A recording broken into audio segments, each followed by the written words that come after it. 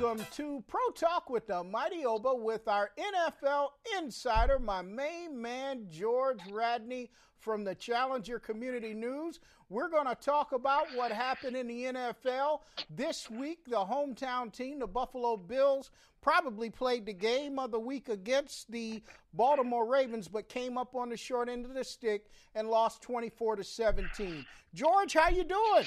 Hey, all right. Welcome, Mighty Oba. All right. I'm ready for another week. Here we go. All right. Towards the end, I want all of you to get your pens and pencils out as we go through the betting line with George. We're going to talk about the upcoming games, but first we're going to review the games from last week. And the games from last week, of course, let's start with the Buffalo Bills and Baltimore Ravens. What happened to the Buffalo Bills in this contest?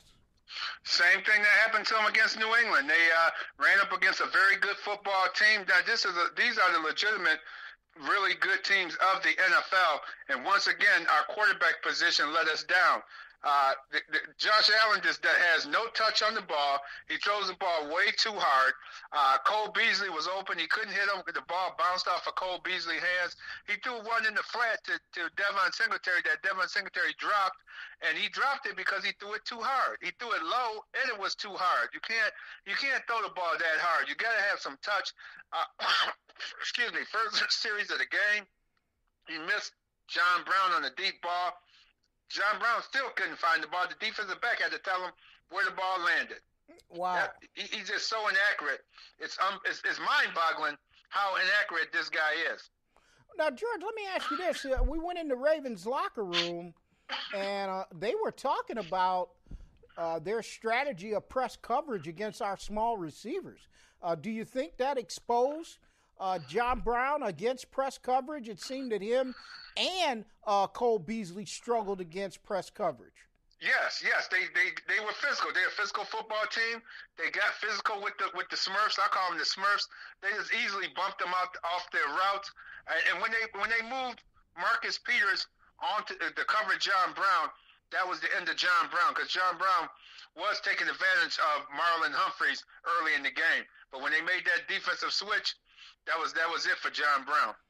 And, what can you say about our defense? I don't understand why a lot of them ran out of the locker room, including my main man, Shaq Lawson. I thought Shaq played his best game. But they don't like to talk after a loss. They run out of the locker room. I don't understand why. I don't understand either. The guys played hard. They played enthusiastically, and they're very confident. They can beat anybody.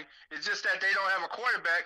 And once again, that falls back on your general manager that he doesn't have a quality backup to pull Allen and get somebody else in there who can jumpstart the offense, at least get you a key touchdown or in field goal range to win a game. Do you really think that they would pull Josh Allen? I think they've hung their hats on this kid, man. I think if Josh fails, they're gonna fail. And that's ignorant. That's not how you win football games. You go to the next man and see if he can try and do something. Because Josh Allen, he wasn't gonna win you that game. He got you down there. You got that touchdown late in the game because of penalties. They called 3 or 4 penalties in a row on the Ravens. And Josh Allen, he just can't win you a big game against a good team. That's what it comes down to. Now, what's happened with him and Robert Foster has been open the last 3 games. I even talked to him today. I said, we were amazed that you came back from that hamstring injury, but it seems that Josh can't hit Robert Foster on the long ball, and Robert has been open 2 or 3 times. Yeah, he's throwing the ball so badly that the guys the receivers don't even see where the ball is at. That's how bad it's getting with Josh Allen. Josh Allen just throws it deep, and he doesn't even throw it close to the receiver. As soon as it leaves his hands, you see it's going in a different direction than the receiver. Well, let's review the rest of the NFL. The week started. The Dallas Cowboys once again looked terrible against the Chicago Bears, lost that game 31-24, but believe it or not, they're still in the NFC East race. Yes, they are. Eagles are in there against them.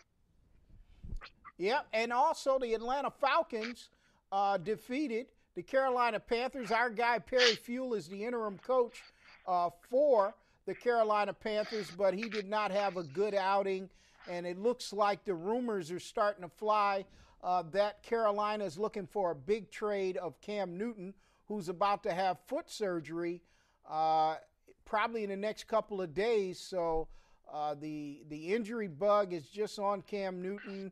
He's got a bad Liz Frank injury on that foot, and looks like that him and the Carolina Panthers could be parting company. And that's what happens when you say you're Superman and you're running through a brick wall. When you run through a brick wall, you're going to have some injuries, and that's what he was doing his first 4 or 5 years in the league, just running over people. But then they started hitting him and started knocking him back, and now he done had his shoulder operated on twice. Now he done had his foot. This is from not sliding, not going out of bounds, getting that ego, that big ego of being Superman. And like you said, I think you said it on the show last week, that ever since the Super Bowl 50 out in Santa Clara, California, when he didn't turn around to try to dive on that fumble, he hasn't been the same ever since that play. Right. Definitely not. All right, the Cleveland Browns defeated the hapless Cincinnati Bengals, who have been the beneficiary of conversation this week.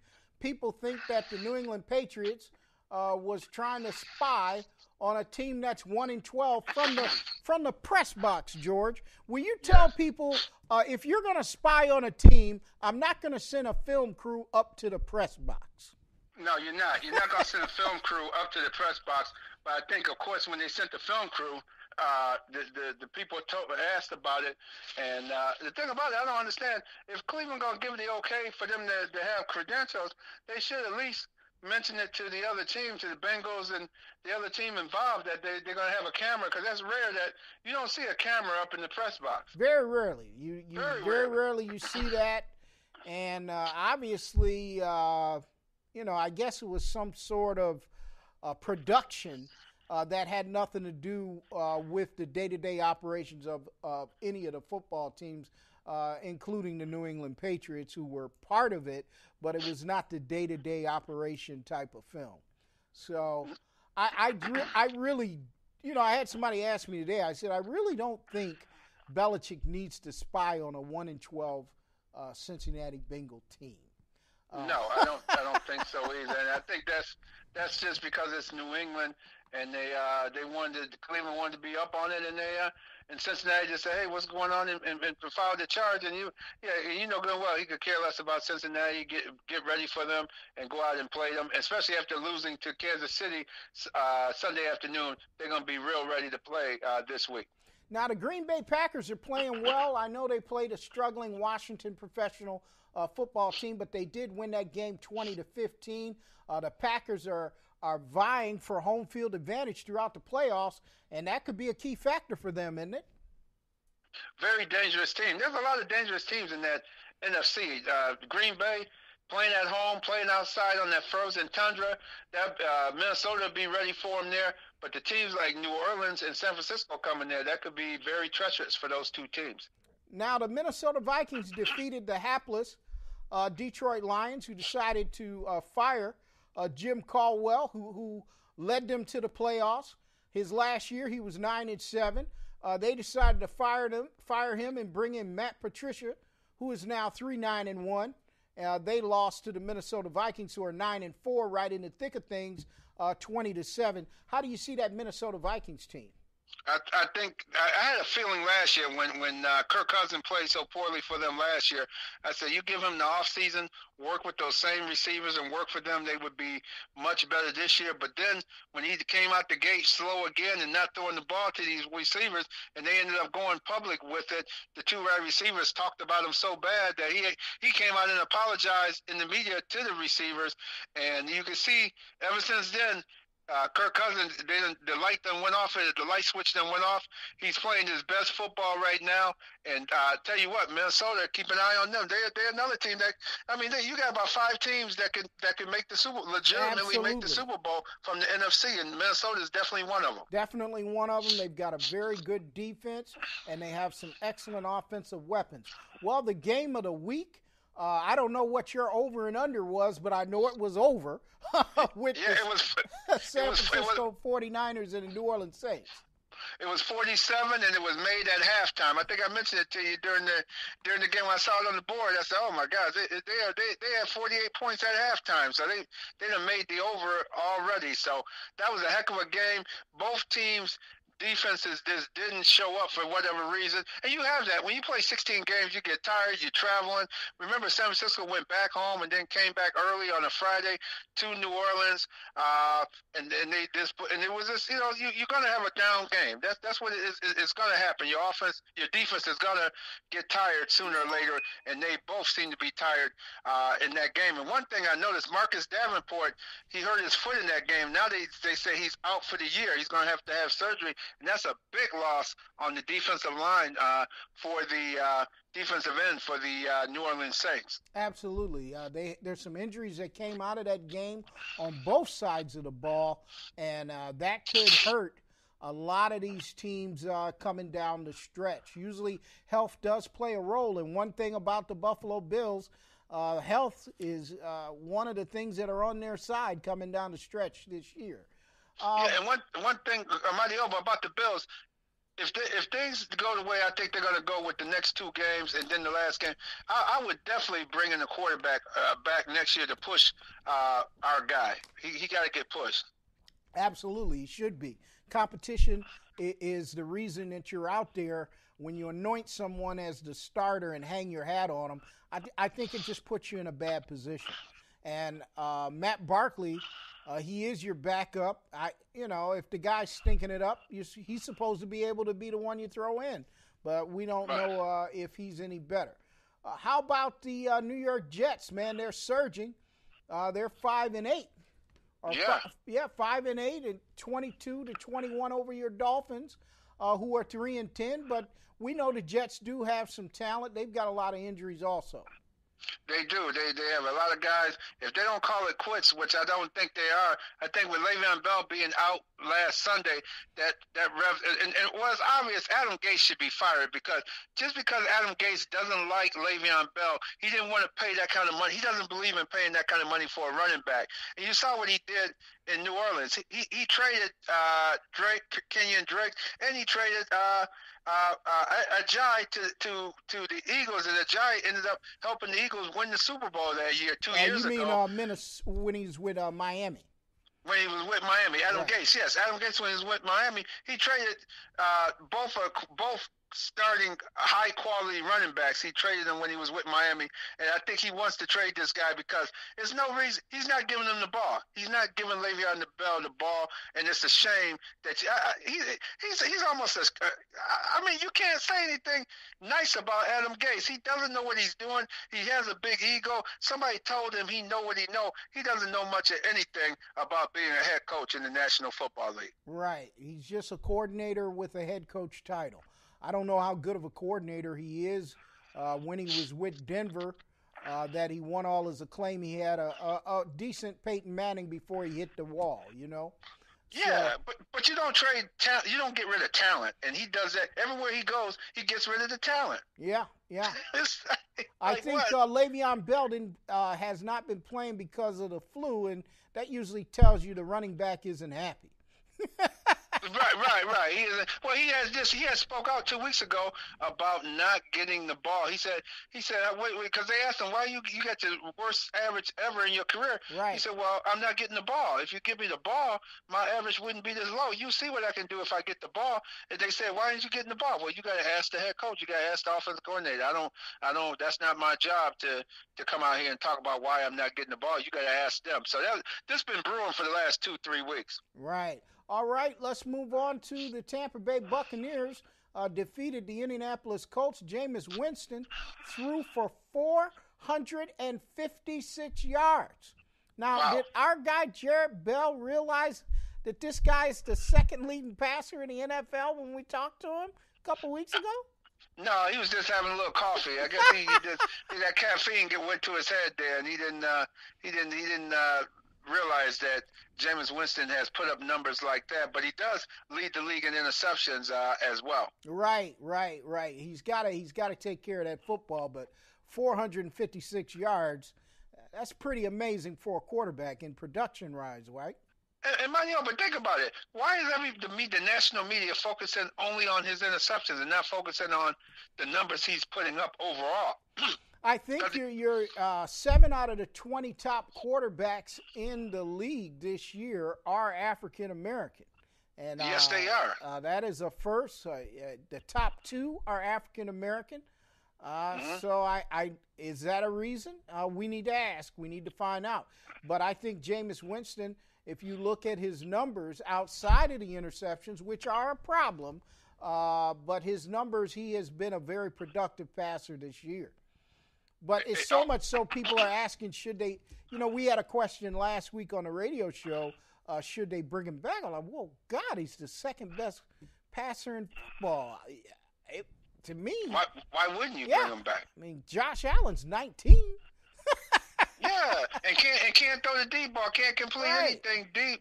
And you talking about bringing that. And keep in mind, he was drafted at number 7, and you had a guy drafted at number 32 just outshine you. He only threw for 145 yards, but one of them was a 61-yard touchdown pass. And he had a quad injury. A lot of people didn't know that, but Lamar Jackson has a little bit of a quad injury coming into a very cold environment. I'm sure they had to probably keep him as warm as possible throughout that game.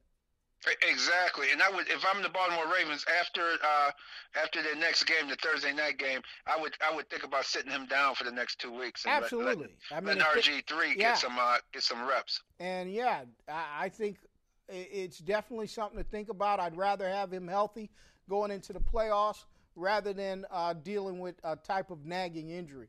All right, your boys, the Denver Broncos, man. You've always said they got a good team. They beat the Houston Texans, who just can't seem to get on a roll. They win the big games. They beat the New England Patriots, and then come back and lose to the Denver Broncos. And see, that's where Bill O'Brien keeps showing you year after year after year. All the years he's been down there in Houston, it's the same story. No matter who the team is, no matter how poor the team he's playing against, his teams always play down to his opponent. They always play down to the opponent, and they barely win, or they pull it out near the end of the game. But they made so many mistakes early in that game, with Denver being a 9 to 8 point favorite, depending on where you were looking at. Denver, they didn't even need 8 or 9 points. They ended up beating them by almost 10, 14 points, and that's rare for an underdog to just beat a heavily favored team at home, beat them that badly. And we need to move quickly. The Los Angeles Chargers defeated the Jacksonville Jaguars. Jaguars, I think Doug Marrone is going to be looking for a job. They beat the Jacksonville Jaguars 45-10. The Tennessee Titans defeated the Raiders 42-21. Titans have played well coming down the stretch. They're still in the thick of things since they benched Mariota. Looks like Ryan Tannehill has ignited that team. And they're right back in the thick of things. The Pittsburgh Steelers defeated the Cardinals. That's the next Bills opponent. And we have the Los Angeles Rams. That game was surprising. I thought the Seahawks would have played better, but they defeated the Seahawks 28-12. And the Eagles came from behind to beat the New York Giants on Monday night 23-17. Now we need to move into next week's games. Everybody needs to get their pens and pencils out. George, we're going to start with the Thursday night game. The New York Jets at Baltimore. Baltimore coming off a big win against the Buffalo Bills. Take Baltimore. Jamal Adams is look like he's going to be ruled out of that. He's not going to be able to play. Jamal Adams, the heart and soul of that Jets defense.